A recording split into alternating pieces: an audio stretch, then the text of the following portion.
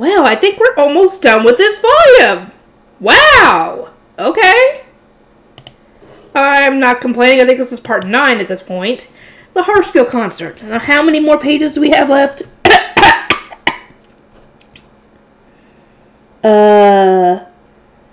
58 pages. And that's not even counting if there's any shorts in there. Or short stories, whatever. Little extras. The Harpspiel concert.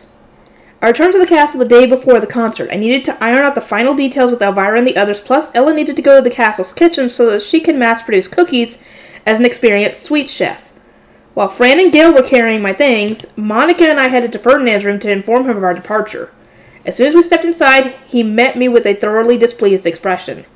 I am not accompanying you, and I will not help to prepare the concert. Did I not say that already? You did, and that is quite all right. All I need you to do is play the Harpspiel tomorrow. Given that Wilma was currently in the process of stacking illustrations of him into a carriage, I was honestly grateful that Ferdinand wasn't coming with us. Oh, he would, if he catches wind of what you're doing, he's going to destroy those programs. He's going to destroy them. I said my farewells, then left the room with a smile. Leading up to today, I had printed as many illustrations of Ferdinand as I could. There were 3 different versions, and we had 100 of each. Keeping them limited in quantity was the best way to encourage people to buy them. Okay, that wasn't entirely true. I had wanted to make as many as possible since I knew they would sell like hotcakes, but I simply didn't have the time. If I'd been able to, I would have printed a greater variety of illustrations too. Oh, I bet you would have. Oh, they would spread around the noble quarter like wildfire. And Ferdinand would be able to do nothing to stop him, because if he tried to destroy them, people would find out. And they would get mad and want more. We made our way to the castle. Ella and Rosina were in the carriage for attendance, while my 2 guard knights and I got into the carriage for nobles. Come now, Rosamine, we are simply out of time. Elvira and Florencia were already waiting for me in the castle. They brought me to the concert hall before I could even go to my room, and we started checking over everything there. The seats for tomorrow were already prepared. I walked over to the stage where Ferdinand would be playing, checked to make sure that there was enough space around, and then took a look at the standing gallery. Despite the name Standing Gallery, the reality is that we're dealing with a group of elegant noblewomen and daughters here. For this reason, the Standing Gallery was made up of a number of seats placed in close proximity to one another, separated only at certain points to allow those of different factions to sit apart. Once I had finished looking in for the concert hall, I checked the sound amplifying magic tools, ensured that the suites were being prepared, and then discussed the matter of security. There were several doors for entering and exiting the hall, one for Ferdinand, one for the waiters, one for attendees. I also checked the empty rooms that would serve as medical rooms if necessary. Here's hoping you won't need them. I see that everything has been prepared exactly as discussed, I said. Once I had double-checked everything to do with the concert, I ended up being given the role of concert host. There were 3 reasons for this. Nobody had ever hosted a concert before, so we were all equally fit for this position. I was young enough that the ladies wouldn't envy me for beginning to stand on stage with Ferdinand. Oh, definitely, dear God, for that. And I was the one who was gathering donations in the first place. Incidentally, Rosamine, how did the illustration come out? Elvira asked, leaning forward in anticipation after we had finished ironing out the details. Perfectly, I responded while puffing out my chest. She would love them for sure. Allow me to look, Elvira instantly replied. I would like to see as well, Florencia said. Since they both wanted to see the illustrations, we moved things to my room, where the boxes of pictures had already been carried. Elvira was able to enter the northern building with Florencia's permission, so there was no problem with us talking there. Riarda sent off an ordinance telling my attendants to prepare for our arrival, since he had already been prepared by the time we reached my room. I lined up 3 letter-sized boxes on the table that Lutz had prepared for the illustrations to be carried in. They were reasonably thin, which made them pretty easy to carry, and were apparently used in the Gilberta Company for storing documents. I opened each one with a delicate yet deliberate movement to add to the excitement. My, Elvira exclaimed, her eyes glimmering as she examined the illustrations. Florencia seemed shocked at how many copies of the same illustration we had, and started flipping through them to make sure that they really were all the same. I had heard about your printing before, but now that I see the results, I find myself at a complete loss for words. Is this what printing can do? Yes, Florencia, I would like to build orphanages and workshops in other cities to spread printing further, and it is to that end that I am seeking donations. One look at these illustrations is all I need to understand the value in what you are doing. It truly is wonderful. I think everybody else would agree when they see those pictures of Ferdinand. Oh, God. They are going to go flying off of wherever you're having them sold at. With that done, I started training both my attendants and Florencia's attendants how to sell things during the concert. First would be the programs, and then once the concert was over, we would bring in the sweets and illustrations on carts and sell them. Oh, but would things not be more orderly if we sold the illustrations before the concert? No, I think it would be best to wait for Ferdinand to finish playing and leave. It is safe to assume that he will confiscate them all the moment he sees them, and that is what we need to avoid above all else. That certainly would be problematic. I say we do as Rosamund says, and ensure that Lord Ferdinand does not catch sight of them. Elvira said with a serious look on her face before starting to iron out where the attendants would wait and where the carts would be pushed to. I took this opportunity to ask Florencia about something exceedingly important. Florencia, does my dear adoptive father Sylvester know about this concert? He has heard that we will be building a large-scale tea party, but that is all. It would be best if he does not learn the details, as I am sure that he wouldn't be able to resist coming and making a mess of things for his own amusement. That is precisely why I have had magic tools prepared to keep sounds from leaking out of the room. Take care not to mention a word of this at dinner tonight, Rosamund. Florencia offered me a graceful smile, her hands firmly gripping Sylvester's reins. I was in full agreement. It was a safe bet that Sylvester would come to crash the party as soon as he found out, so keeping quiet was the best option for all of us. With that fear settled, I got to work writing a script that I would read as the host. I naturally included a bit about the virtues of printing, and I can imagine that a passage about Ferdinand taking part out of the goodness of his heart would likely be necessary as well. I didn't have the time to do much else, though. And so came the day of the concert. I looked around the room while waiting for the attendees to arrive. The sound-related magic tools were functioning without issue. The waiters had tea and sweets at the ready, Ferdinand had arrived and was waiting in a back room, and there were 20 members of the Knight's Order, including Eckerd, stationed throughout the room at regular intervals. Most of them had apparently heard Ferdinand play the harpsichord before and were just using guard duty as an excuse to listen to him again. Oh, so they don't have to pay! My, will we be able to hear the harpsichord in such a sizable room, one attendee asked. Look at the stage. They seem to have prepared a number of magic tools to that very end. I wonder why there are knights posted around us. They aren't just standing attendees, are they? No, they're just to make sure that nothing gets out of hand. Chatter filled the room as I nervously climbed the stage. I inhaled deeply, then held the voice-amplifying magic tool that Florencia had given me up to my mouth like a microphone. I thank you all for attending this harpsichord concert starring Lord Ferdinand himself. This is a charity concert to raise donations to provide food, work, and housing to orphans and Haas. The sales from the tickets you have purchased will all go toward the construction of an orphanage. And if you look to your side, you will see that we are selling programs for today's events. The money from these sales will be added to our donations, so I will be very grateful to all those who perform the generous and moral act of purchasing one. I held up a stencil illustration, and Elvira and Florencia stood up to be the first customers. They were essentially leading the way for everybody else, which seemed to have worked as the women belonging to Florencia's faction also got up. My, have a look. They're all the same illustration. This artist is exceedingly talented. What a beautiful illustration this is. I could see Elvira sitting closer to the stage than anyone else, showing off her program to the noblewomen sitting beside her. We were charging 3 large silvers per copy. Technology that produces identical copies of text and illustrations is known as printing. I intend to give orphans work in the printing industry, which will help be to both their benefit and ours.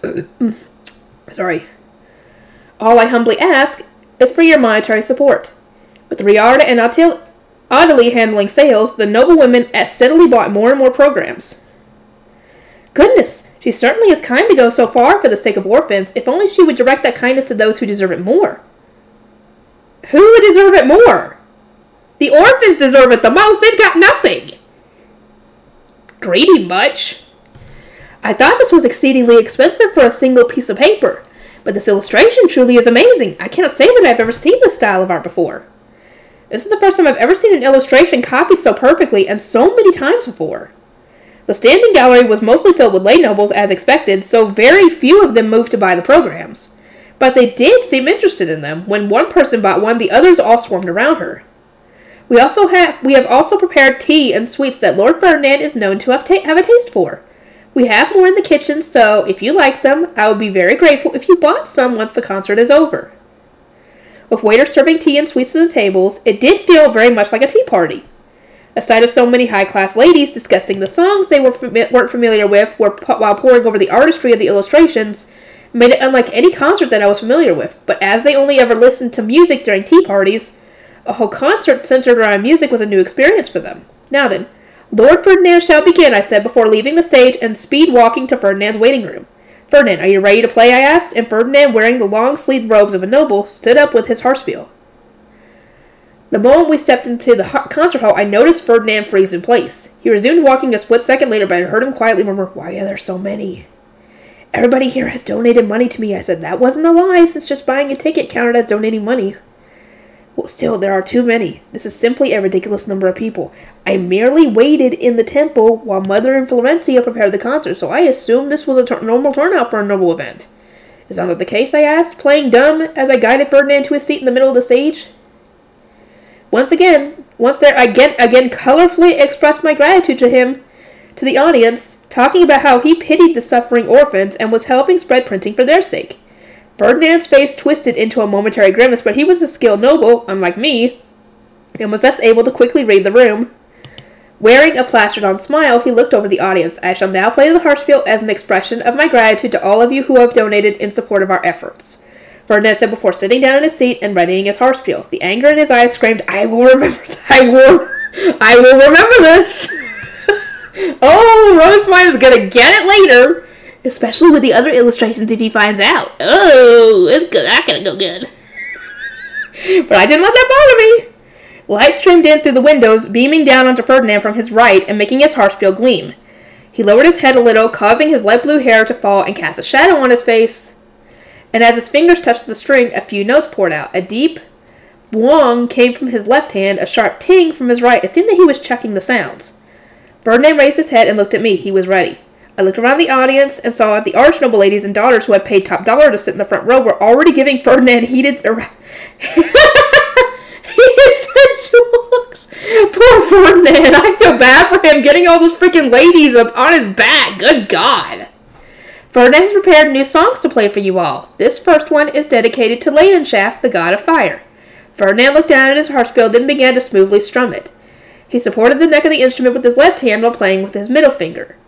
His left hand made low sounds reverberate through the air, while his right produced sharper, clearer sounds. A moment later, Ferdinand's usually expressionless face softened.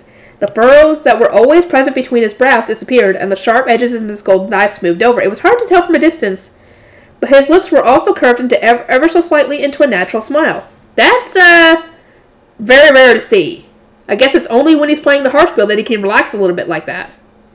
That alone was enough to drastically change how the audience saw him, and the customers in the front row were all trembling with their hands over their mouth. I'm glad to see Elvira's having a good time. Ferdinand's long fingers with visible knuckles practically caressing the harpspiel as he strummed its strings. He played note after note, masterfully melding them together to form music so gentle it almost seemed to melt into the air. It was as beautiful as ever. The man himself was always being mean or giving dark, evil smiles, but when the songs he played were so sweet and tender, it was like he was someone else entirely. I had assumed that there would be a big fuss with Elvira's throbbing heart taking over as soon as Ferdinand started playing, but perhaps due to their good upbringings, everybody was just quietly listening to the music, looking flushed and spellbound. When Ferdinand started to sing in his low, beautiful, reverberating voice, I felt a shiver run down my spine. The sound-amplifying magic tools were no doubt playing a part in this, but it felt as though I was wearing headphones and he was whispering right in my ears. Oh, here we go. Oh, no. Dear Lord. And then came the heavy, sensual sighs. Elvira was normally full of bubbly excitement when it came to Ferdinand, but all things considered, she knew him pretty well. She was listening with glittering eyes and a hand on her cheek, but the younger daughters, who had never had a chance to see Ferdinand before, were blushing bright red with tear-filled eyes, their hands either pressed against their hearts or covering their faces. Some were resting their hands against the table to try and hide their expressions, while others struggled to remain calm as to not attract any unnecessary attention. But one thing was for sure. A storm was raging in all of their hearts. If I strained my ears just a little, I could hear their inner voices wailing and writhing. The noble daughters were having a huge moment, but since they weren't causing any problems, the knights stayed at their posts and kept their eyes on Ferdinand. For a moment, I thought that we wouldn't be needing their help after all, but that was when it happened. Uh-oh. Oh no! Oh no! Don't tell me! He started playing the love song where the god of life doted on the goddess of earth and a woman fainted. Oh no. Of course that would happen. At least one time it had to happen. Things were bad enough already, given that we were using a magic tool to amplify his voice, so that those sitting near the back could hear. What would happen when they heard Ferdinand sweetly pleading for their love in his beautiful voice? It was a song that managed to take even my breath away. And I already knew what the lyrics were. From what I could see, it was enough to make the noble daughters' hearts throb, pounding so hard that they couldn't even control themselves. This is a popular anime song aimed at kids, you know. No, they don't know that. It was a lengthy song that had proven powerful enough to make Wilma's fear of men temporarily melt away. And naturally, it was having a huge effect on these noble women. One let out a sweet, heavy sigh before collapsing onto the table in front of her. Angelica, please direct the knights to take that woman to the infirmary. I instructed in a quiet voice, and Angelica vanished from behind me without making a sound. It was only a matter of moments before several other women started to collapse, and the knights had to start hurriedly carrying them out of the hall. Meanwhile, Elvira was trembling in place. She was no doubt fighting as hard as she could to stop herself from passing out, given that she had previously said she would never be so foolish as to fall unconscious, and missed the rare opportunity to hear Ferdinand playing the harpsichord. Good luck, Mother. Angelica slipped back into place behind me while the Knight's Order continued working wonders, and informed me that Eckert wanted to see me. I exited the concert hall midway through Ferdinand's performance, where I found that Eckert wasn't the only one waiting for me. Uh-oh. Oh, no! Please don't tell me that's Sylvester talking. Oh, no. Oh, no. Looks like you've been having a lot of fun without me, huh? Rosemine? Oh, no, it is him. Sylvester. He was standing in the hallway, beaming a crude grin, while Karstedt was standing beside him, cradling his head. According to Eckert, Sylvester had passed by the concert hall just as some of the noble ladies were being carried out. Uh-oh. Sylvester's dark green eyes gleamed. I don't think you informed me of this, Rosemine. Goodness, I thought for sure that Florencia would have said something. Don't think you can fool me. I glanced at the door to the concert hall with a cold sweat running down my back. It was all going so well. I had to avoid him messing it up no matter the cost. I did not believe you had any interest in gathering donations, Sylvester, but if you wish to assist his Op Ehrenfest, I would find nothing more encouraging, I said. Sylvester simply raised a dubious eyebrow in response, so I racked my brain as hard as I could to find a peaceful solution to all this. I would like to entrust you with the valuable position of concluding the concert with one final song. If you go and retrieve your harpsichord now, then I am sure you can still make it in time. The true protagonist of a story is always late after all. You know, I like the way you put that.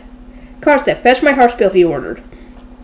Karstedt shot me an extremely worried look. Are you sure about this, Rosemine? It's better than him ruining everything, I replied. Once Karstedt had gone to get the harpsichord, I asked Sylvester for a song he could play without needing to discuss things with Ferdinand first, then noted it down on my diptych. Karstedt came back with the harpsichord in no time at all. Lady Rosemine, the concert has concluded, Bridget said quietly after exiting the concert hall. I hurriedly went back inside and climbed onto the stage.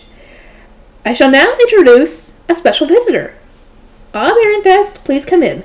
A door was opened by the knight stationed by it, and in came Sylvester carrying his harpsichord. Daniel followed behind, carrying a chair, which he set on the stage beside Ferdinand. Sylvester's sudden appearance was a surprise even to me, which of course meant a stir ran through the audience. Nobody had expected a standard tea party to be extended without warning by a visit from the Archduke. The attendees started to flounder, and I had to hold back the urge to yell that I was feeling the exact same way. Ferdinand glared at me and murmured, I was not informed of this, to which I whispered back, he found us just a second ago. Meanwhile, I could see Florencia shrugging her shoulders a bit worried, but no doubt unsurprised to have been found out. I mean, yeah, I figured he'd find out eventually. I was thinking he would find out, like, at the beginning of the stupid thing. The noble women and daughters who had been quietly listening to the music before were now chattering about Sylvester's appearance, so I held up the voice-amplifying magic tool to my mouth and started making excuses. Op Ehrenfest said that he would like to put his full weight behind the printing industry, and thus is taking it upon himself to show his gratitude to all of you who have donated to help our cause. To that end, he has taken time out of his busy schedule to rush over and assist our humble concert, I said, knowing that anyone would believe Sylvester's appearance had been planned from the start when they saw how confidently he was holding his harpsichord. The song that Lord Ferdinand and Op Ehrenfest are going to play for you today is one that you are all very familiar with. I announced the song, namely the one that Sylvester had played during spring prayer, and signaled Ferdinand with my eyes. He let out a small sigh and played a few test notes on his harpsichord once again. Perhaps due to it being a song that everyone here was familiar with, or perhaps due to Sylvester loudly declaring that everyone was to sing along with him, the performance had become the most exciting one of all.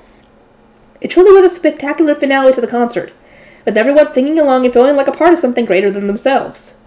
When the song was over, the hall broke out into a spontaneous round of applause. The attendees made their shining wands appear and raised them high into the air to show of respect and praise while Ferdinand and Sylvester exited the room. Help me! I believe we can all agree that this day has been a spectacular concert. Now, might I suggest buying some of our products as a way of remembering this day? The profits made from them will also go toward our donations. For the sake of a good cause, for the sake of donating, please strongly consider purchasing them. Now that Ferdinand and Sylvester were gone, it was time for business. Attendants entered the room with carts and traveled from the most expensive seats to the least, selling illustrations and cookies. Of course, the carts also carried the leftover programs. Cookies were being sold at a price of 1 small silver for 10, but the illustrations were 5 large silvers each. The programs were still the more comfortable 3 large silvers each, so I had assumed the extra fancy illustrations would only be bought by the most affluent nobles like Elvira. In reality, however, everyone was clawing to buy a ton of them. Uh-oh. Seeing other people spend money must have been a surefire way to loosen one's purse strings. As I saw more than a few ladies reach for cookies after much deep thought, and others glaring at their purses for a while before picking up an illustration and gazing at the art. Even those in the standing gallery looked eager to spend. Ferdinand's love song had been enough to make them pass out, and their hearts seemed to have no way of resisting Wilma's beautiful illustrations. The noble daughters who purchased them gazed at them longingly, then rolled them up to keep them from creasing, and hugged them to their chests. Apparently the illustrations were a literal treasure to them. And so the illustrations have sold out. Thank you all very much for your patronage. Thank you ever so much for attending today. I shall report the total amount of money that we have gathered today and where it was spent later in the winter. Everyone, please watch your step and carefully exit the concert hall. I saw the noble women off as they stumbled out of the room, their legs wavering like they were in the middle of a dream. It was safe to say that Ferdinand's charity concert had been an overwhelming success. I let out a sigh of relief and saw Elvira joyously smiling over the full set of illustrations she had purchased. I shall hear your excuses. It was several days after the concert, and Ferdinand had summoned me to his lecture room just like in the old days. His light golden eyes were filled with wrath, and his voice was chilly to the point where I was sure it was freezing the air. The 3 illustrations were laid out. Oh, he managed to get them. How did he get them? Were laid out before him. I had thought that I had managed to sell them without him finding out, but seeing him in possession of all these made me want to pass out where I stood. Sylvester showed these to me while guffawing about how he saw a knight with them. Given that the name of the author was so kindly written on the back, I discovered the culprit with little issue. No! I know it's a printing tradition and all, but I can't believe I included publishing information. What was I thinking? Ferdinand gave me a harsh scolding and made me swear that I'd never sell them again. No! You're gonna... People... Actually, that would probably make them even more valuable to people. The epilogue. The customers have all left. Mark said, you have a report to give to Master Benno, no? At that, Lutz headed to Benno's office in the back of the store. He needed to inform him how much they had made from the Harpspiel concert. The money brought in from the concert totaled 12 large golds, 8 small golds, and 6 large silvers. The overall profit exceeded 10 large gold after subtracting various expenses. Lutz went through the totals that he and Rosamund had calculated, and Benno's eye twitched at the shockingly high numbers. Not even Lutz had expected her to earn so much. Rosamund had asked him to print more before the concert, but he had been so certain they had already had enough that he had deliberately slowed down production. I really didn't expect all this stuff to sell out. Sometimes it's good to be wrong, I guess. Sounds like we gotta plan a second concert, Benno said, wearing the confident grin of someone who is planning to make tons of money. There likely won't be a second one. The high priest found out about the illustrations being sold and got really mad at her, Lutz explained. Benno's subsequent agonized groan made him hesitant to explain that Rosamund had only been found out because she printed the name of her workshop on the back. I believe she was told to never sell merchandise like that ever again. Lady Rosamund begged him to reconsider, even offering him a portion of the profits, but he said he didn't need the money and firmly refused. Ferdinand already had a stable source of income as a priest in the temple. He was compensated each time he helped the Archduke or the Knights Order carry out their duties, and he was given money whenever he designed or sold a new magic tool. This was all in addition to the wealth he had inherited from his deceased father. To Ferdinand, a portion of the illustrations profits was nothing. He had absolutely no need whatsoever to suffer for loose change. Nobles sure are something, huh? You could show them over 10 large golds of profit, and they'd still call it loose change. Benno said, clearly impressed, but Rosamund was also a noble, and she had cursed all of the rich people in the world after hearing Ferdinand declare that. Lutz wasn't sure how to respond. But in any case, with Master Benno, with this much money, we shouldn't have any problems in Haas, right? That's what Lady Rosemine was most concerned about. Igloo and his wife, the owners of the carpentry workshop that Rosemine exclusively gave business to, were currently living in the monastery at Haas, working day in and day out to ensure it was ready for the orphans. Lutz's own father, Deed, would also be helping there soon, having been contacted by the Gilberta Company. Even with the craftsmen from Haas helping them, Rosemine, Benno, and Gustav didn't have enough people in their respective workshops. So they were in the process of gathering as many external carpenters and builders as they could. It's more than enough. With this money, we can get things ready a lot faster, Benno said with a firm nod. We just finished bringing daily necessities over to Haas, so the craftsmen can live there while they work. There's food, firewood, and the materials needed to make paper. Won't be long before we can take some Grey Priests and Shrine Maidens there to make the place more livable. How are things on the temple's end? Lutz took out and looked over his diptych, into which he had written the words workers selected, training started, request, winter preparations, hide glue, and hair sticks. The temple has finished selecting the Grey Priests and Shrine Maidens to go to Haas, and is currently training them as chefs and workshop workers. They want us to let them know once we settle on a date to take them. I also have a request from Lady Rosemine. She would like to use a portion of the donations gathered from the concert for winter preparations with the Gilberta Company, helping to butcher meat and such like we did last year. Nobody lives near the monastery in Haas, so she is considering making hide glue there.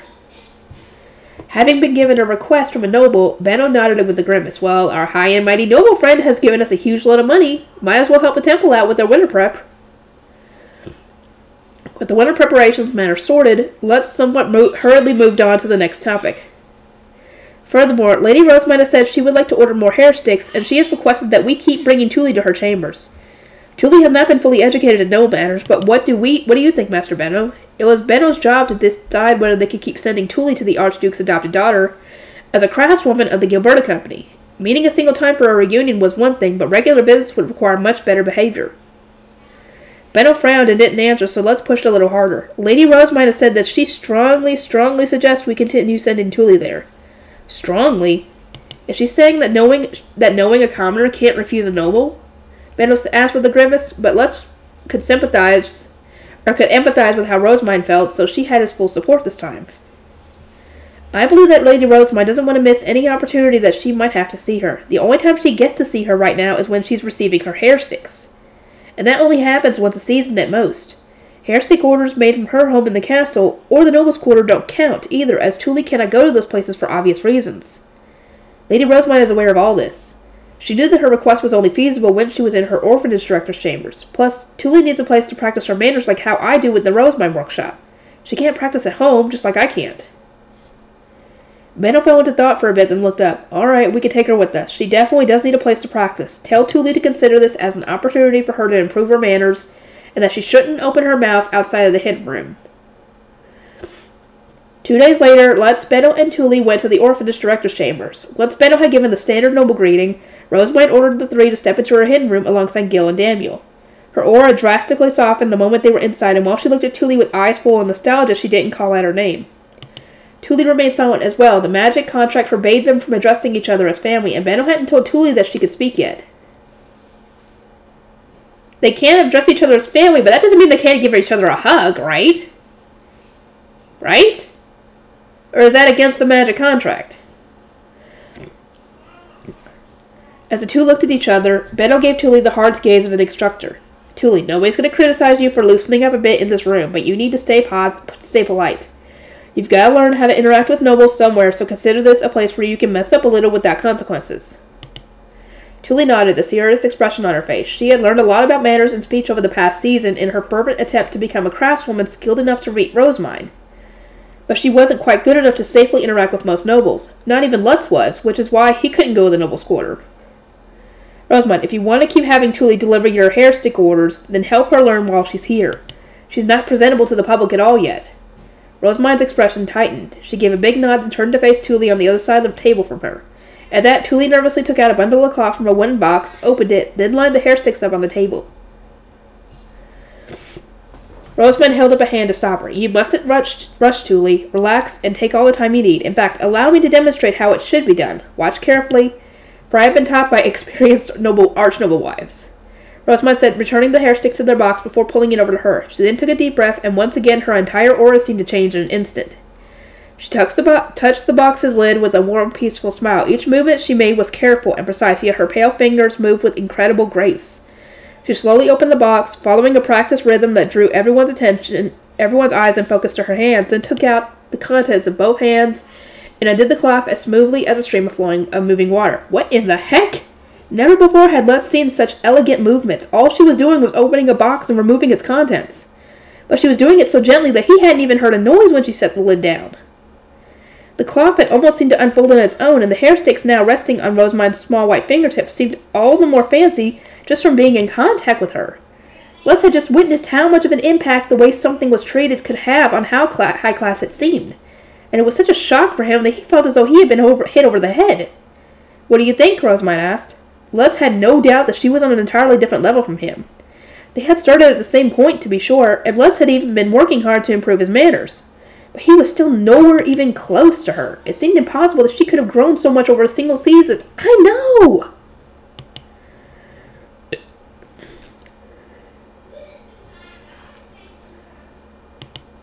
Benno looked impressed too. "You sure do look like an arch noble when you do that. Gotta say, I'm amazed you've learned that much in such a short period of time. Even if you have good teachers, you don't get that skilled without a lot of hard work. I figure you two can already guess this on your own, but fixing your movements up like that after you've grown up doing something else isn't easy. I was quite desperate to learn since the High Priest had offered me the keys to the bookroom as a reward," Rosemine said with a laugh. Everyone laughed a little, but she had put a great deal of effort into her studies, and the results made that apparent. Practice makes perfect. Let's would need to train just as hard if he wanted to become a merchant capable of doing business with her. "Tuli, try copying what Lady Rosemine just did," Benno instructed. Tuli started taking out the flowery hair sticks while doing her best to copy what Rosemine did. And while her movements were a bit stiff, they were still a great deal better than what she had done just moments prior. Having an example to try and replicate in her head made a huge difference. Good. Meanwhile, Let's close his eyes and tried remembering how Rosemine's fingers had moved. He replayed what he had seen again and again, trying to burn the image of her graceful white fingers into his brain. "How much am I going to need to practice before I can move like that?" he thought to himself. Before he knew it, Tuli had lined up all the colorful flowers on the table. "Lady Rosemine, if you desire a ceremonial hair stick, then I would suggest one that uses larger and more extravagant flowers," Benno said, getting Tuli to repeat his words. "What do you think of these? If we make them the divine colors of autumn, I believe it would suit the flowing night sky that is your hair quite well." Let's had never had Benno as a long-term teacher, nor had he ever gotten to see Benno do business with customers in the Noble's Quarter. For this reason, he was fully focused on watching Benno do business with Rosemine, his noble customer. Gil was doing the same. "A valid perspective. I prefer flowers that are closer to this size, but I certainly would like their petals to move like they did on the last hair stick." "I'm glad to hear that you liked it. In that case, we shall make flowers of this size in the divine color of autumn." Through further conversation, they settled on the center of the flower being dark yellow and the petals being light yellow. But the way that they spoke to one another wasn't anything like when Mine and Benno had used to discuss things. This was a noble and a humble merchant talking, and they were both making faces that Let's didn't recognize at all. It was only then that Let's realized that Rosemine had been relaxed and casual even outside of the hidden room. He had been sure that he could catch up to her one day, but now he knew that he was wrong. After just a single season, Rosemine was wearing the face of the Archduke's adopted daughter. It wouldn't be easy to reach her level at all. "And what about the other flowers, Lady Rosemine? What color would you like for these?" Benno asked, referring to the smaller flowers on the hair stick. Rosemine tilted her head and placed a hand on her cheek, then looked at Tuli with a smile. "Given that this is an autumn hair stick, I believe it would be cute for there to be fruit decorations alongside the flowers." "Please design an ornament that is reminiscent of a beautiful autumn forest." It seemed that this was something they had already discussed when they were sisters, as Tuli simply nodded in understanding and wrote down autumn fruits in her diptych. Her handwriting was still much too crude for anyone except her to be able to read, but given how she hadn't even known how to read last year, that was still impressive progress. "Am I making progress too?" Les asked himself. He thought he had been. Everybody said that he was, but a feeling of unease spread through his chest nonetheless. "Not even vast stores of wealth can guarantee me the opportunity to learn how to behave like a noble. The experience that these young ones have gained today is priceless. I am sure this will help them enormously in their growth. Lady Rosemine, I offer you my thanks from the bottom of my heart," Benno said before kneeling, despite the fact that they were in the hidden room. Seeing that, Let's and Tuli copied him and kneeling in the same way. Rosemine had previously said that people didn't change that easily, and even Benno had asserted that she was still the same person on the inside, but even if that was true, Even if people stayed the same on the inside, Lutz could feel a larger gap than he had ever expected form between him and Rosemine. He had slacked in his training, assuming that she wouldn't change that much, but during that time she had steadily gotten even further out of his reach. Lutz could feel the cold sweat running down his back. The amount I've been working isn't going to cut it anymore. I've got to push myself even harder. Being my little sister's night. Mother had said that she had important news and gathered Eckert and I at the dinner table to discuss it over tea. The news was important enough to warrant using sound-blocking magic tools, and when she told us what it was, I couldn't believe my ears. "You truly intend to take in a girl right in the temple?" I exclaimed, reflexively standing up from my chair, but Mother simply motioned for me to sit back down without criticizing me for my rude outburst. Once I was seated again, she nodded with a serious expression. "Yes, Cornelius." Okay, this is Cornelius' little side story. "She will be baptized as a daughter of Karlstedt and I. Then she will be adopted by Ob Ehrenfest." Ob Ehrenfest is adopting a girl right in the temple? It wasn't easy for me to believe that a girl, due to be adopted by the Archduke, would have been raised in the temple, nor was it easy for me to accept that she would soon become my little sister. Everything was happening too suddenly. I looked over at Eckert in confusion, hoping that he would share my reluctance and express his own disapproval, but it appeared that he had already accepted her. His blue eyes crinkled in a smile as he started telling me about our future little sister. Rosamund had much to do with Lady Veronica's fall from grace. She is Father's daughter whom he placed in the temple under Lord Ferdinand's protection. She has dark blue hair that looks to be blessed by the god of darkness, complementing her golden eyes that look to be blessed by the goddess of light. The Archduke decided to adopt her upon hearing about her enormous quantity of mana. "What are you talking about, Eckert? Father never had a daughter," I began, but Mother cut me off. "She is Rosemary's daughter." "Rosemary? As in, Father's third wife?" I couldn't believe it. The air had turned to poison whenever Father's second and third wife met, and they would bitterly engage in a verbal sparring contest that always hurt to listen to. Their families were involved in the feud as well, and Mother always struggled to act as an arbitrator between them. Does Father intend to bring discord into our family again? We shall claim that she is my daughter instead to avoid that. Hold on a second. You remember how awful things were before Rosemary climbed the towering stairway, right? Things are finally peaceful, and now you want to bring Rosemary's daughter into the main state? As your own daughter, no less. This is like a nightmare. Father's second and third wives living in buildings that were separate from the main estate, so I rarely ever saw them. That was the only reason I had managed to endure their feud. But if this new girl was going to be trusted as Mother's daughter, or treated as Mother's daughter, then she would be living in the main building prior to moving to the castle. "You don't need to worry that much, Cornelius," Eckert said. "And why is that, Eckert? You and Father might be okay with this since you're adults and have rooms elsewhere, but I'm going to be stuck living here with her." As guards of the Archducal family, Lamprecht and Father had rooms in the night storms, while Eckert just had flown the nest and now owned his own home. I, on the other hand, had nowhere to run. I glared at Eckert and he glared right back. "You're not appreciating the significance of her having been trained under Lord Ferdinand himself," Eckert said. "He would never send her here if she wasn't already a model archnoble daughter. Lamprecht and I saw her perform the healing ritual during the last trauma extermination mission, and it was quite an impressive sight." "Well, I think you view Lord Ferdinand too highly, brother." "Ooh, they better not hear you say that." I knew that I would have been scolded for saying that out loud, yes. So I kept my complaints to myself. Eckert thought the world of Ferdinand, and I had been told many times over how fine of a man he was. But due in part to my age, I had never met Ferdinand myself, so this boundless praise didn't really mean much to me. Besides, if he was really so amazing, then he should have just gotten rid of Veronica before she forced him into the temple. That was probably easier said than done, dude. You don't even know the circumstances behind why he left and what she had done to him. I don't really know the circumstances either, but still. I must say, dear Eckert, your confidence in this matter brings much peace to my heart. Oh, and by the way, Cornelius, you will serve as Rosamund's guard. Mother, please don't decide such things on your own. I don't want to be a retainer to anyone in the Archducal family. You should know that. Father served an Ob who had essentially been a puppet of his mother. Eckert's life was being swung all over the place by his lord's ups and downs, and Lamprecht spent every day suffering under his selfish master. I didn't want to endure a fate like that, and I had said this to Mother over and over again. Why would she tell me to guard an adopted member of the Archducal family who I hadn't even met yet for? Neither of us have any choice in the matter. There are very few knights who would be willing to guard Rosamund. Nobody knew what kind of girl Rosamund was yet, or how Veronica's fall would impact Florencia and the Leisgang family. For that reason, they apparently needed a knight who was of a high enough status to serve the Archduke, but who also wasn't too involved in either faction. There was also the fact that since Rosamund was said to become the High Bishop, the knight would need to be someone who was willing to enter the temple. Once all those criteria were all taken into account, there really weren't many options. Yeah. No way are there any female knights who would be willing to go to the temple.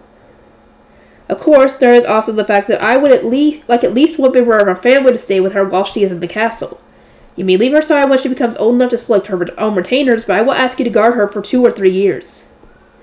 Veronica's fall had sent tremors throughout the entire nobles' quarter. It was obvious that we'd want as much information as we could get on matters surrounding the archducal family, and if she would be joining their home as mother's daughter, then we will want someone trusted nearby so that we could stay informed of her situation in the castle. And then there was the fact that I was the only one in the family who didn't yet have a master. As a proper archnoble, it wasn't my place to refuse. I gave a silent nod, keeping my dissatisfaction in my chest, as I was unable to complain any further.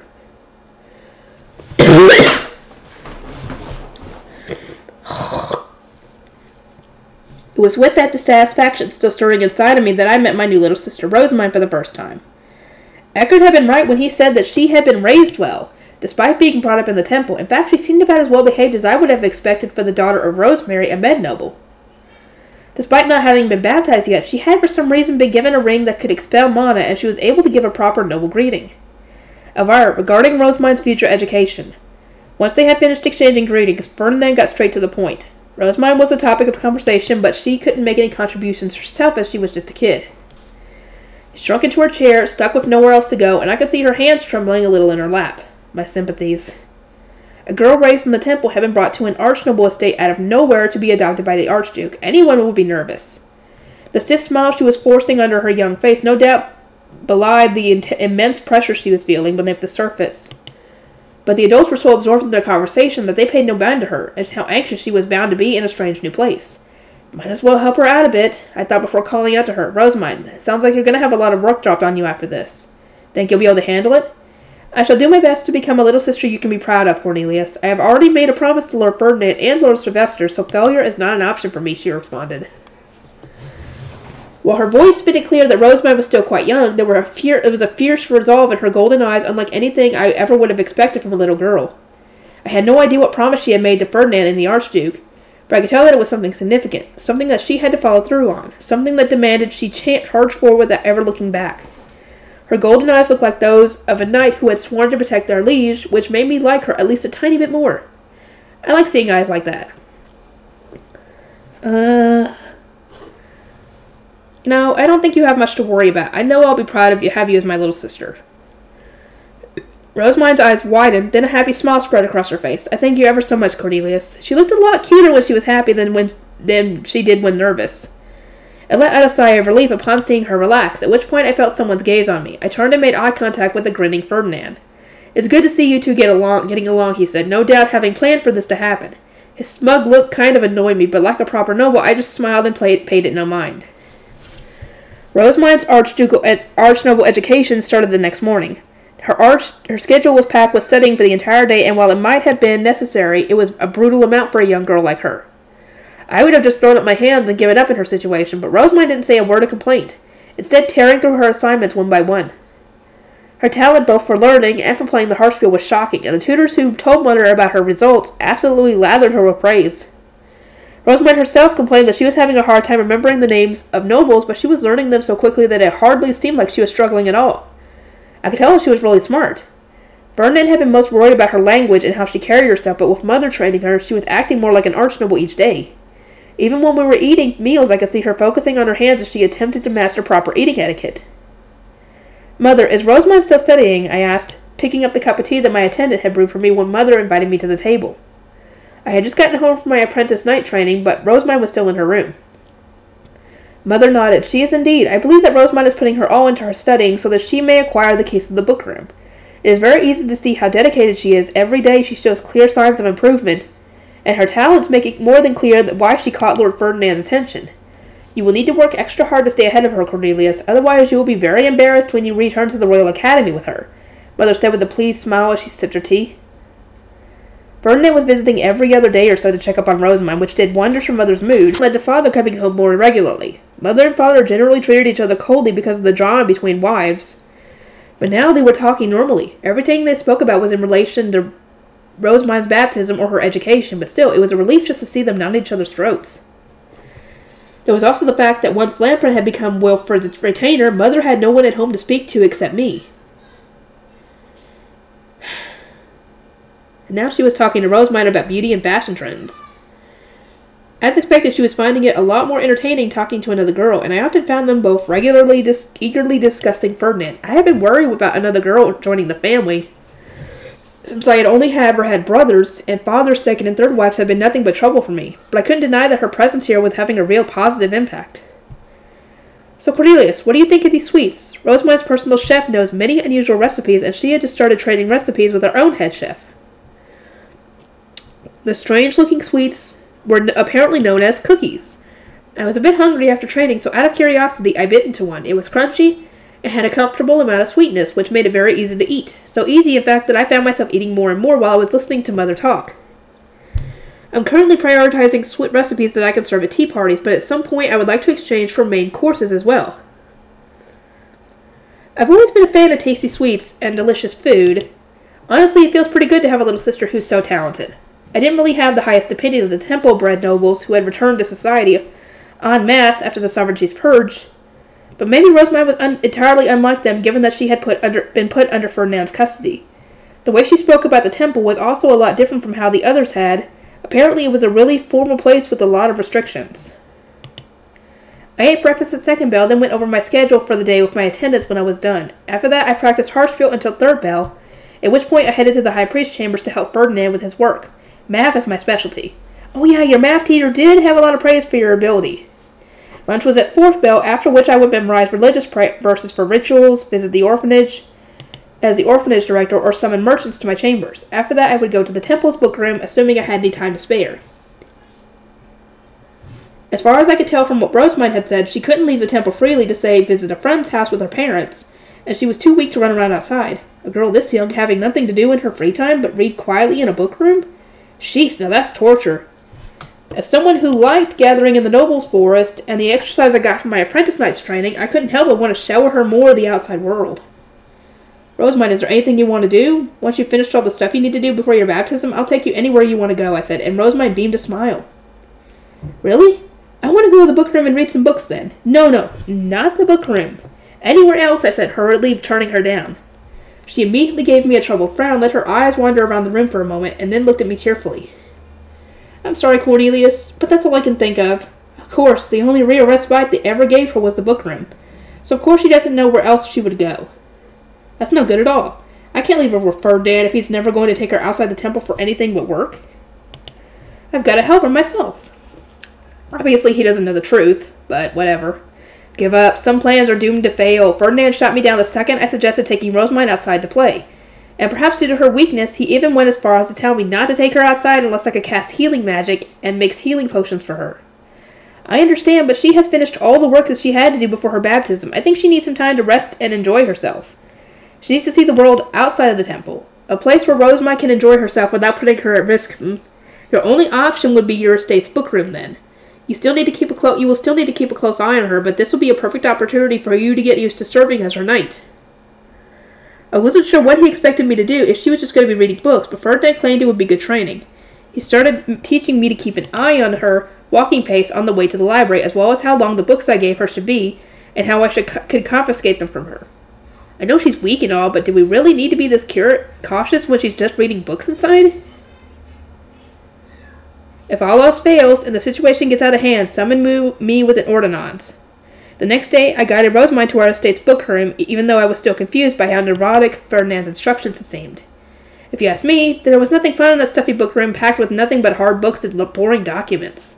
Well, he obviously doesn't know that she's obsessed with books. I would have much rather been taking Rosemine outside, but making her happy was the most important thing here. When I told Rosemine that Ferdinand had permitted her to visit our bookroom as a reward for finishing her work, she looked at me with the happiest smile I had ever seen in my life. I can't believe this estate has a bookroom. From the very bottom of my heart, I am glad to have joined your family. I am glad to have finished my work so quickly. Praise be to the gods, she declared, suddenly assuming the praying pose. She really was raised to the temple, I thought to myself in bemusement before holding out a hand. I couldn't properly escort her due to me being so much taller than her, but we could at least hold hands while slowly walking together.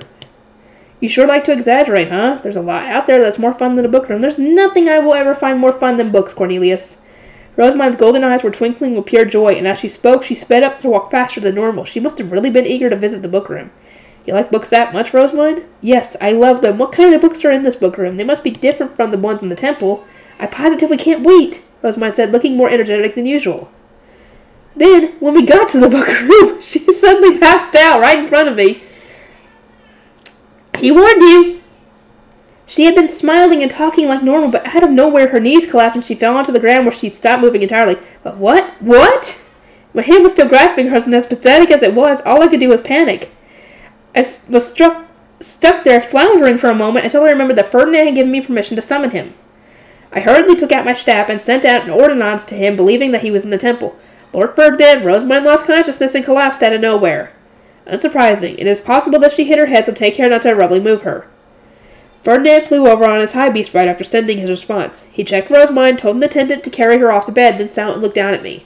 I repeatedly warned you to be very careful, as Rosamine is weak and sickly, but I imagine you did not take me seriously. You thought I was being neurotic and overprotective. He did. So you did not stop her when she sped up in excitement on the way to the bookroom, did you? You're exactly right, I said sadly. I didn't have any room to protest whatsoever. Never in my wildest dreams had I thought she would pass out just from walking down the hall. This is how poorly she fares inside. Going outside is indeed out of the question. Do you understand that now? Absolutely. I now also understand why I must become Rosamine's knight. There needed to be someone there to teach her retainers that Ferdinand's warnings were true and beyond necessary. Otherwise, if she were to collapse in the castle, her attendants would be punished for failing to keep her healthy, while her knights would be punished for failing to keep her safe. Your understanding in the matter is appreciated, Ferdinand said, slightly raising an eyebrow as he continued to look down at me. Daniel has served her for half a year in the temple, but he is a lay noble. He does not have the status to advise her retainers. You will be playing an essential role here as both her family and an archduke. Or an archnoble. When it comes to protecting Rosamine, what you must be wary of above all else are her reckless family members. Sylvester, who is always barreling ahead and doing things his own way. Wilfred, who is well known for being a self-centered hooligan. And finally, your own grandfather, who seems to be putting his all into his granddaughter's baptism ceremony. Wait, who's the grandfather? Because Karstead would be her father. Have we met his grandfather yet? Or her grandfather yet? I don't think so. You will need to pay them all great heed. If you carelessly take your eyes off Rosamine, she will no doubt die in the most ridiculous of ways while you are not looking. I instinctively knew that he wasn't just making an empty threat. He was stating a simple, immovable fact. My duty was to keep Rosamine alive until she'd chosen her retainers, at which point I could retire as her knight.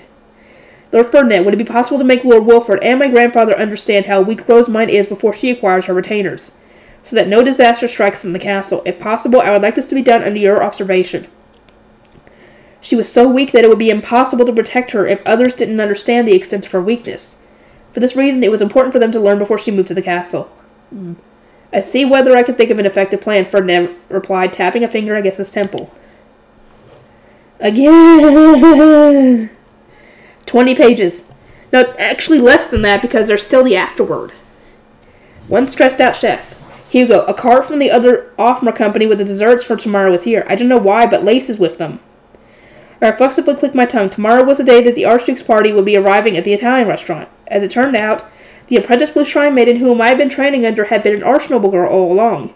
Her devoted efforts in the workshop and the orphanage had been praised widely enough for her to be recognized and adopted by the Archduke, which also involved her name being changed from mine to Rosamine. For some reason, I didn't know much about noble affairs, so that wasn't a big deal to me. And as a commodore chef, it wasn't much of a difference between serving a lay noble or an archnoble, or whatever. To be honest, I knew that being the Archduke's adopted daughter was a big deal, but it was so far beyond my realm of understanding that it didn't really click. Looking back, I was blown away by how crazy of a place I had been training in. So yeah, I was pretty involved when it came to the whole noble business. But the Archduke getting interested in the eatery that his adopted daughter had been funding and wanting to go was another matter entirely. That involved me directly. I would have to serve food to the Archduke. Oh dear. Under normal circumstances, it would be unthinkable for the Archduke to travel to the lower city just to visit an eatery, even if it had been funded by his daughter. That was why Benno from the Gilberta Company and his new funding partner from the Offmer Company were doing everything they could to ensure that there was no mishaps whatsoever. They would be selecting the highest quality meat and vegetables, carrying them in, double-checking things with the waiters, and keeping in regular contact with the temple. We were better at making Lady Rosamine's food since she had been available to give us indirect instructions, but Frustratingly enough, Lace was better when it came to baking sweets. That was why the guildmaster's granddaughter, Frida, had decided to put her in charge of making the desserts tomorrow, namely the pound cake, sponge cake, and milk crepes. We were still responsible for any final touch-ups, but that didn't change the fact that she was stealing our work, which really didn't feel great. I wanted to bake some desserts of my own to upstage her, but I was too busy making the consomme. 6 bell rang just a second ago. What's Lace doing here when we're so busy? I fumed. It wasn't that I was annoyed to see Lace. I'd just been planning to clean up a little before she arrived. Honest, but unfortunately it seemed that she had heard me loud and clear. She barged into the kitchen carrying a big plate with top of the dome-shaped metal cover and glared at me. I came to deliver some desserts and taste test your stuff. What else? Are you making something you don't want me seeing? Don't tell me you messed up on the consomme of all things, she said with a snort. Like heck we did. We're freaking busy making dinner. What are you doing here? I had been at the guildmaster's place learning noble recipes, part of Lady... until just recently, so I knew where Lace was going to be at her busiest. That is, right now. It didn't make any sense for her to come here, and anybody else could have brought the desserts. I finished dinner prep a long time ago and decided to leave the rest to my assistants, Lace said dismissively before putting her plate down and extending a hand toward me. So Hugo, did you manage to make some consomme that won't embarrass you and everyone else? Consomme was an essential part of Lady Rosemine's menu, but it was by far the most exhausting and time-consuming of all the recipes. To make matters worse, it was a dish that was most unlike anything nobles usually ate, so failing here would cause everything else to fail too. That was why I had spent my afternoon focusing on the consomme, refusing to leave the pot for even a moment, and instead just shouting my instructions to Todd and my assistants. Consomme was the result of very, very carefully cooking the top-class ingredients that the Offmer Company had provided, and the aroma wafting through the kitchen alone was enough to make it clear how well made it was. And it's even better knowing that Lace still can't make double consomme. I returned Lace's smug look and poured some still steaming consomme into a small taste-testing bowl, similar to the ones we had used back in Lady Rosemine's kitchen. Have a taste and see for yourself. Lace took the bowl of consomme and swished it around a bit, looking for any cloudiness among the pure liquid. She then gave it a sniff before slowly easing the bowl's contents into her mouth. God, my stomach's killing me! Not only was Lace both Todd and my teacher in regard to noble food, she was my ultimate rival when it came to seeing who could make Lady Rosemine's recipes better. I was confident in this dish, but it was still nerve-wracking having to wait for her judgment. I knew that I'd die inside if she scrunched up her face while tasting it, but all I could do was wait nervously. Lace frowned, unamused. Looks like I really don't need to butt in, she said, thrusting the bowl back at me before shouting to the people outside the kitchen. Come on, bring it all in. Heck yeah, I won. Basking in a sense of victory, I set the carried-in desserts into the winter prep room of the kitchen where it was coldest, and moved the pot of consomme to the storage room. At times like this, I wished I had the big ice room that we had at the temple on hand, but as it ran on mana, something that only nobles had, neither the guildmaster's place nor the Italian restaurant had one. It was a real shame since it was beyond convenient. Todd and I thoroughly checked that everything was ready for tomorrow, then I finished cleaning up and locked the doors to go home. Ended up leaving kinda late, I thought to myself as I power walked through the fancy northern part of the city. The Italian restaurant was located in a nice spot in town, just northeast of the city center, so heading straight down would take me to the main street connecting the east and west gates. I glanced at the bustling east gate as the sky darkened and then entered a narrow side alley, turning away the women looking for customers. Oh, God. When I reached the well closest to my place, I stopped for a moment and looked up, hoping to see my very recent girlfriend, Kirk. Oh, he's got a girlfriend! Luckily, there was a shadow in the window to her room. Welcome home, Hugo, she called down. Tomorrow's the big day, isn't it? Good luck. Yep, it's going to be great, I called back. I knew that everyone would be able to hear me since it was summer and their windows were open, but I didn't care.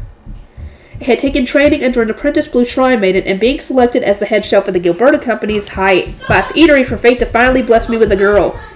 Listen up, everyone. Hear how happy I am. At next year's summer festival, I'm going to be the star of the show. After years of throwing towels during the Star Festival, it was finally my time to be the star. I had made it in time for this year's festival, but next year would be my night year. I was going to dodge towels from lonely, jealous losers and run home with my new wife. To that end, I needed to make sure that tomorrow's lunch succeeded no matter what, both for my future as a chef and for my marriage. Oh, he found somebody! Hugo is awesome! I'm so happy for him. So, the day of my most important challenge finally came. I desperately cooked with Todd and my assistants, feeling such a tight knot in my stomach that I was close to throwing up. The whole time, Todd and I kept reminding ourselves that we were fine. Lady Rosemine herself had assured us that we were good enough. Everything would be okay. The Archduke and all of the nobles said that they had never tasted anything like this cooking before, and each person was beyond satisfied, Mark said, as he pushed a cart back into the kitchen, having finished serving dessert. Only once hearing that the customers were satisfied that I had succeeded did the tension drain from my body, and a smile spread across Mark's face as he saw Todd and me fall to our knees on the spot. "Excellent work, everyone," he continued. "I know that you all wish to eat, rest, but remember that this is now time for the waiters and attendants to eat. Give it one last push." As Mark's instructions, we prepared meals for everyone else. The attendants from the temple and the musicians ate in the side room, while waiters searched for places to sit at empty tables around the kitchen, or by the doors in some halls. Todd and I hadn't been raised to be as proper as the attendants or employees of major stores, so we were fine eating while standing. The food tasted so good that it almost moved me to tears, maybe due to the immense relief of having succeeded. But the story didn't end there. For some reason, the nobles then flew out of the restaurant on strange flying animals, bringing Benno, Mark, and the Guildmaster along with them. We saw them off in a daze, but the passerby on the street were throwing a huge panicked fuss. Screams and yells could be heard coming from outside, and then we had people rushing to the eatery to ask what was going on. With all those in charge having been taken away, the only two who could deal with the crowd were Frida and Fran, the latter being one of Lady Rosemine's attendants. They politely apologized and explained that nobles did as nobles would, offering to pass on complaints if anybody had any. But few seemed interested in complaining directly to nobles, and so the crowd naturally dispersed. Once everything calmed down, and we had finished cleaning up the kitchen, the nobles came back. Mark slid away from the group, entering the dining hall, and summoned Todd and I. "Hugo, Todd, I have important news. Due to very profound circumstances involving the Archduke..." "I don't know where she is!"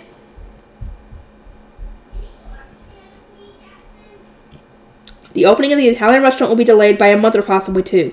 You will, of course, still be paid during this time, but we would ask you to continue working for that pay. Is that acceptable?"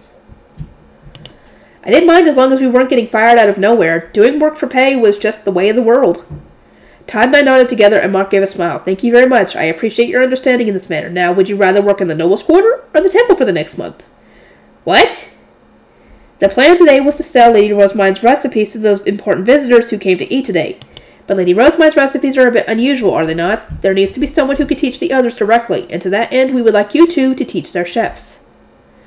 Lady Rosemine's recipes certainly were strange. A lot of prep work went into maximizing the flavor, and some of the cooking methods were hard to believe at first. Someone looking at them on paper would almost certainly expect the food to taste bad. From my experience, I had found that the more experience a person had, the harder it would be for them to believe and understand the recipes. Ella was younger than me, and she had gotten used to them pretty quickly, while Todd still ended up getting confused while we were cooking. In fact, there weren't even any guarantee that noble chefs could take us seriously, even when we were teaching them directly. "I've got to go to the temple," Todd said, the blood draining from his face as he clutched my arm. "Please, Hugo, I'll die before I go to the noble's quarter." He was useless whenever he got too nervous, and he feared nobles so much that he even tried his best to avoid Lady Rosemine whenever he was in the temple. That said, he was at least familiar with the temple, and it would no doubt be better to have him go there than brave the noble's quarter. "Yeah, I don't think you'd survive there either. You could take the temple." "Thanks, Hugo. I owe you one." "Not that I'm going to have a good time in the noble's quarter either. Pretty sure I'm going to be throwing up every day from the stress." "I see. It's settled then. Please come with me to the dining hall." Mark brought Todd and me to the dining hall, where we were introduced to today's chefs by Lady Rosemine. After fussy negotiations that seemed to be centered around money, we were rented to the nobles as teachers for 1 month. On my way home, I saw Kirk among the women preparing dinner by the well. I said hello, grinning at the thought that by this time next year we'd be married and she'd be making that food for me. It kind of felt like we were already newlyweds. "Did you even discuss this with her?" "Hi, Hugo. How'd it go? Did everything turn out okay?" "Yeah, in fact, it went so well that I'm going to be going to the nobles' quarter for a whole month. I'll be teaching noble chefs how to cook those new recipes." "Really? Wow, teaching in the nobles' quarter? That's amazing," Kirk said, exclaimed, her eyes glittering. I held my head up with pride, only for my mom to emerge from the crowd of women and scold me for not telling her first. "Sorry, Mom. Kirk's a lot more important to me right now." Kirk saw me off on the day I was leaving for the nobles' quarter. "Good luck. It'll be lonely, but I'll be here waiting for you," she said. Once I had said my goodbyes, I headed to the central plaza where I met with Todd, and together we went to the temple. When second bell rang, we identified ourselves to the great priest standing guard, who took us not to the familiar orphanage director's chambers, but to the high bishop's chambers, deep within the temple. "Good morning, Lady Rosemine." "Good morning, Hugo." "Good morning, Todd. I imagine it will be a great struggle to work in the kitchen of a noble who isn't me. But I trust you will both do well," Lady Rosemine said, in the expensive-looking clothes of a proper noble girl. "Zom, Todd is here." At that, a great priest apparently called Zom began lining up large golds and silvers on the table. That was my first time seeing a large gold. Whoa, and there are so many. This seems to be the correct amount. Zom, please guide Todd to Ferdinand's kitchen. Fran, please gather the money and contact Ferdinand. As he wished, Sam took away the uneasy-looking Todd while Fran put the money into a bag and exited the room. In their place came Nicola, who had sometimes helped out in the kitchen, and Ella, who had become Lady Rosamond's personal chef. Lady Rosamond, I have brought Ella. Thank you, Nicola. I now ask that you take Hugo and Ella to the carriage for attendance. As you wish, Ella. Hugo, please follow me. We followed Nicola to the temple's gate, where we found unbelievably beautiful carriages for noble use. Lady Rosamond will be living in the castle from today onward, so carriages have been sent for her as well. Please wait here until Lady Rosamond and the High Priest are ready, Nicola said. Commoners couldn't enter the noble quarter without noble approval. Thanks, Nicola, Ella replied. I know it'll be hard without me for a bit, but I'm sure you'll be fine. I will be. Now that a lot of Grey Priests and Shrine Maidens are learning, I can't wait for you to learn a lot of new recipes and come back to teach me more, Nicola said before turning on her heel and heading off. Ella waved Nicola goodbye as she left. I could guess that a lot had happened with Ella over the winter while Todd and I were gone, so she looked a lot more mature than she used to be. Wait, did you come of age? It was only once we had stepped into the carriage and were out of sight that I could finally relax, at which point I noticed something that I hadn't been before. Of course Ella looked more mature. She had her hair tied up. Back in spring. Though I missed the coming-of-age ceremony since I was in the nobles' quarter. That's a shame. I don't really think so. Lady Rosamond gave me new recipes to celebrate, and a small meat grinder to use in the kitchen since we girls lack arm strength. Meat grinders were machines that minced meat. The ones in the city were pretty large and owned by butchers who used them to crush a lot of meat for turning into sausage, and those definitely weren't small enough for an individual to own. I never thought there existed small meat grinders. It sounds like it would make a lot easier to make ground beef. No fair. She said she'd ask a smith she'd know to make other cooking tools for me, too. Us women have it rough in the nobles' quarters, so she wanted it to be as easy as possible for me to cook. It sounded like Lady Rosamond had really taken a shine to Ella. She had never given me any tools to make cooking easier. Again, no fair. Hey, Ella, that reminds me. Where in the nobles' quarter are we going? Huh? Where else but the Archduke's castle? Kind of slow on the uptake there, Hugo. The castle? I mean, I'd heard that we were going to the nobles' quarter, but nothing else. I had assumed that Lady Rosemary would be going to the castle while I would be sent to the Knight Commander's home, but according to Ella, she and I were both going to the castle's kitchen. Ella was a woman who had just come of age, and people would no doubt be judging her by her looks more than her talents. That was why she would be teaming up with me until she was a regular member of the castle's kitchen. On top of that, the Knight Commander would be sending his estate's head chef to the castle to learn recipes. Ella knew that chef and had taught him some recipes before. He apparently still looked down on her, but he was sucking it up because he wanted to know Lady Rosamond's recipes that badly. I thought I was going to be thrown into a kitchen even bigger than the one in Lord Karsted's estate all alone, so I'm glad you're here with me, Hugo. It feels like such a long time ago that we were first going to the temple's kitchen together. That time it was Benno taking us to the temple. Well, now it's Lady Rosamond taking us to the Archduke's castle. It's only for a bit, but we're court chefs now, huh? Just the thought is making my stomach hurt. The very idea of a commoner chef suddenly shooting up to be a court chef of the Archduke was staggering, especially after hearing Ella talk about how prideful and arrogant noble chefs were. Hugo, you're actually more of a scaredy shoemill than Todd, aren't you? It's not every day you get a whole new workplace like this. Let's do our best to sniff out new recipes. It's good to have a goal to work toward. Alright, you're right. I'm even going to go and talk to Kirk's dad when I get back from the nobles' quarter. What? Kirk? Hugo, did you get a girlfriend? Ella asked, her mouth agape. It was written all over her face that she couldn't believe it. Believe it or not, I don't care. Facts are facts. Yep, not too long ago. Working for a noble in the temple got my name out there, and before I knew it, we were dating. I can't imagine it'd be too hard for you to get a boyfriend, and I very much recommend it. It's a lot easier to work hard when you've got a special someone to impress. Wow, very cool. I'll definitely keep that in mind, Ella replied, clearly not interested at all. She was so obsessed with cooking that despite coming of age, she still seemed to be a little kid who had no interest in romance. We're not working here forever, but you can't get much more prestigious than a court chef. You know Kirk's dad will let me marry her on that alone? Or you think Kirk's dad will let me marry her on that alone? Assuming she doesn't break up with you while you're away at the castle. Ella, don't say that. I've been stuck throwing towels at the Star Festival over the last couple years, but next year will be different. I'll do it. Once I get back from training in the castle, I'll go straight to Kirk's dad and ask her for his permission. Woo-woo! You go, Hugo!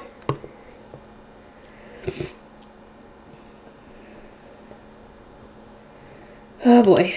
Okay, that's it, everybody. Part 9 is done, and we're going to be getting into Volume 9 next time. I'll see y'all next time.